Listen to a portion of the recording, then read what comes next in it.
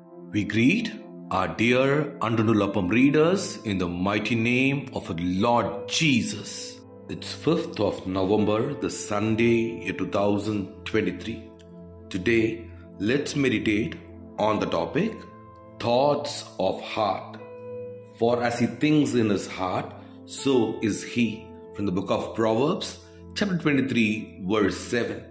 The thought, word and deed of man defines his life. The branches of a tree will be holy only if its root is holy. Only if the branches are holy will the fruits be holy. Thoughts give birth to words, and words turn into action. You should be cautious about your thoughts. You should bring every thought into captivity to the obedience of Christ. From the book of 2 Corinthians, chapter 10, verse 5. Only a man who is victorious in his thoughts will be able to preserve a holy life. Lord Jesus wants you to be pure and holy in all your thoughts and contemplations of your heart.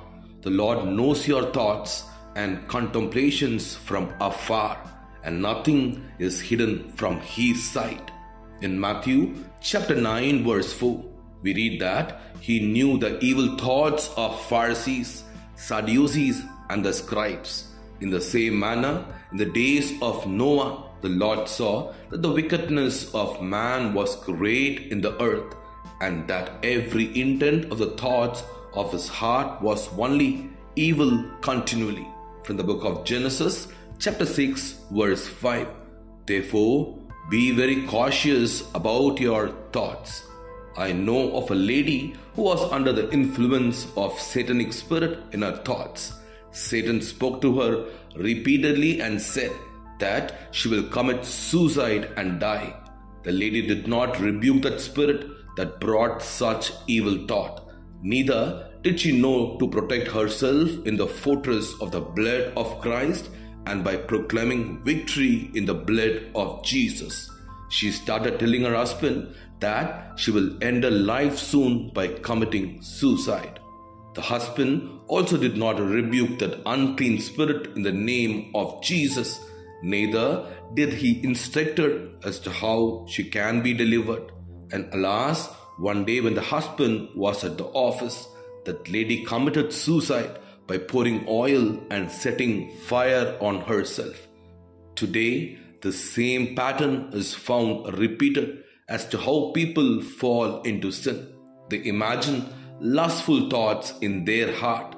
They watch movies and let those scenes play in their mind and give room to lustful feelings.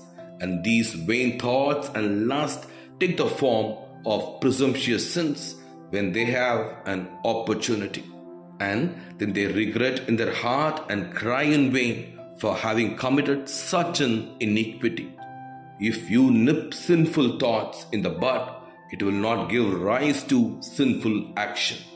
If you put a fence to your thoughts, the animals will not enter and ruin the garden.